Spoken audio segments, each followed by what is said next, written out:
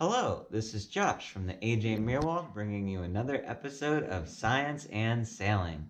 Today, we'll be continuing our oyster mini-series with an oyster dissection. Let's start by looking at a complete, intact oyster.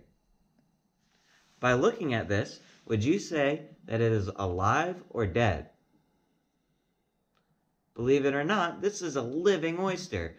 Oysters can live for several weeks with being out of the water as long as they are kept cool. They can clamp their shells together so tightly that water cannot escape. So this oyster shell is actually full of water, preventing it from drying out.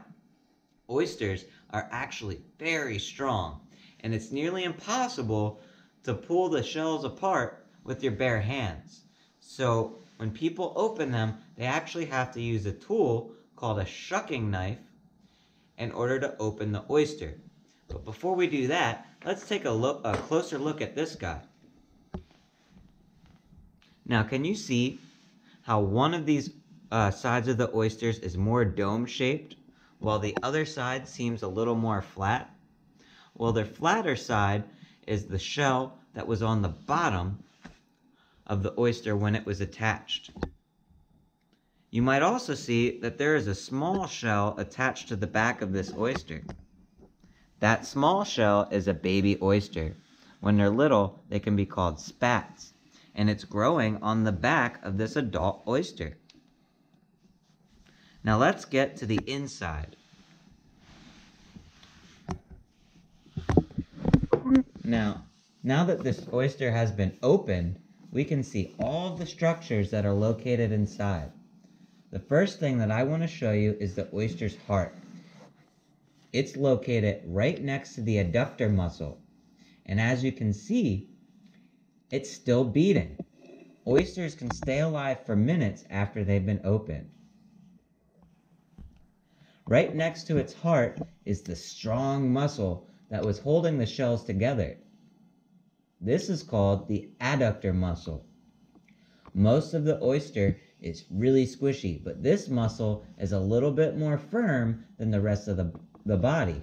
This is how the oyster can keep its shell closed so firmly and water can't escape when it's out. Now let's look at the oyster's respiratory and digestive system. When an oyster breathes, it opens its shell up just a tiny bit to let some water in. Then it uses these little hair-like appendages, which are called cilia, to push water through the oyster and along its gills. The gills are in here. You can see that there are 4 of them, and they look kind of like the pages of a book. These gills serve 2 purposes. They allow the oyster to breathe by exchanging oxygen between the water and the oyster's bloodstream, and they produce mucus that transports the oyster's food to its mouth. Once the food is coated with mucus, it moves up along the gills to the oyster's mouth, which you can see here. From the oyster's mouth, the food moves to its stomach, which is right here. You can see that there's still some food in here. He's a little plump. After the food goes through the oyster's digestive tract, it comes out of the oyster's anus, which is right here. The last thing I want to show you is the oyster's mantle. The mantle is this outer layer of tissue here. This organ creates new shell material and allows the oyster to grow. It's also responsible for the formation of pearls in some oysters.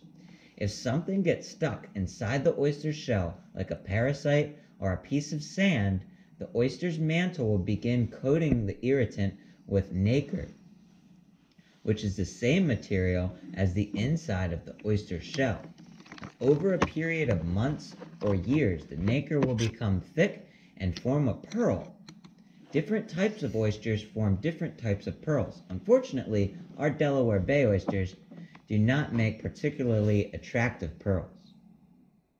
So, what parts of the body do you think an oyster might have? When you eat an oyster, are you eating the entire thing or just little bits of it?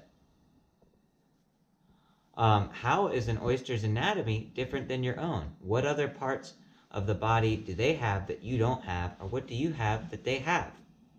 Let us know in the comment section below. This has been Josh with the AJ Meerwald, bringing the Bayshore to you.